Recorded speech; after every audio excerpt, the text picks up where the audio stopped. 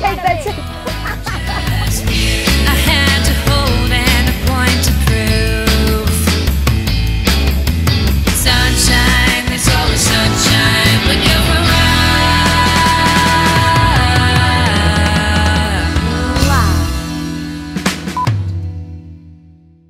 Is that you, City Life Magazine? Welcome! I'm Patricia Jaggernauth. Come on in. This is one of my favorite spots in my home, the Glam Closet. I have so much fun in here. It's a place where I come to and I get revived. I'm just like, oh, girly and glam.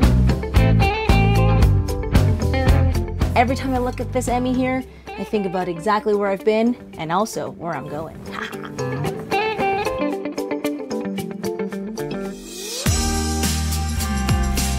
How do I still be me on screen and not have that taken away from me because now I'm fulfilling this role?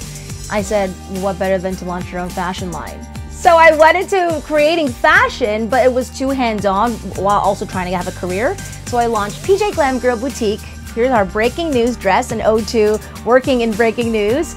And I just still feel like everything I wear, every single time I slide into a new dress or a new outfit, I'm still 100% me. If I had a book, and really I'm looking to write a book, that kind of is a little PJ going through weather adventures. That little PJ who's watching TV, I remember myself when I was looking at the TV where I didn't see anyone that looked like me, I didn't hear anyone that sounded like me.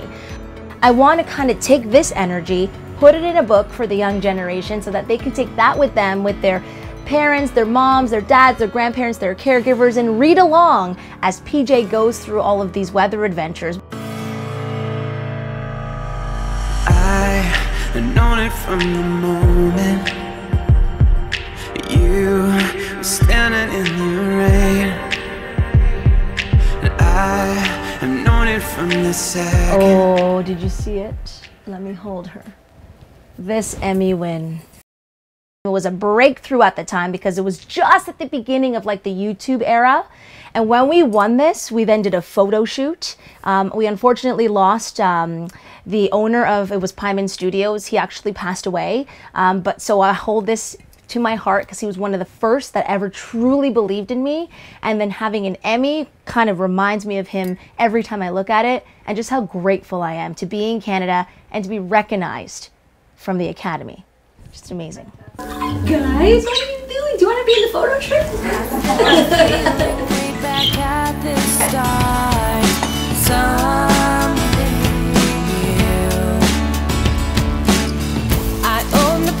We earlier talked about how, you know, little PJ, little Patricia was watching TV and didn't see anyone that looked like her.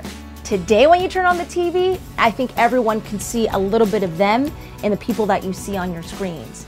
I really do feel that you need to have representation on every platform, even if it's not a visual platform. People who are writing from a different sense, people who come from different backgrounds. We don't have to feel uncomfortable to have these conversations. But that little girl out there, and I know you're already watching me, a little Patty, a little PJ out there, I'd say to you, don't ever let anyone smash your dreams. You gotta believe in you the way I believed in me. Against all odds, I broke down all barriers, I smashed all ceilings, and because I surrounded myself with positive people, positive thinking, and a social circle that, yes, as you grow, gets a little bit smaller and smaller and smaller, but it always remained very positive. So keep the positivity around you. You can do it. Mwah! It's been a pleasure. Thanks, City Life!